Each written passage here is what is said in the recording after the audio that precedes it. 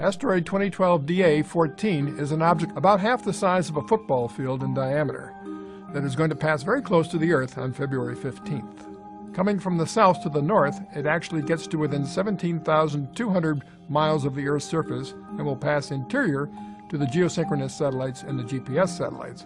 But there's really no chance of the asteroid hitting the Earth and very little chance it will hit a satellite.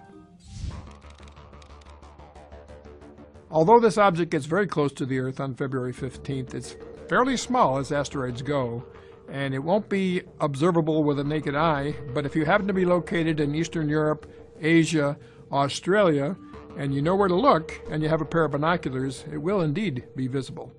The asteroid was discovered by a group of Spanish astronomers in La Sagra Observatory in southern Spain.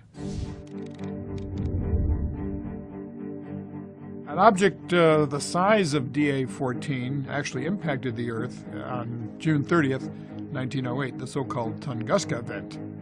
An object of about 30 or 40 meters came down into the Earth's atmosphere and exploded, leveling trees for 820 square miles.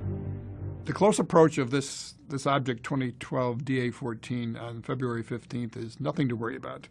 Its orbit is very well known. We know exactly where it's going to go, and it cannot hit the Earth.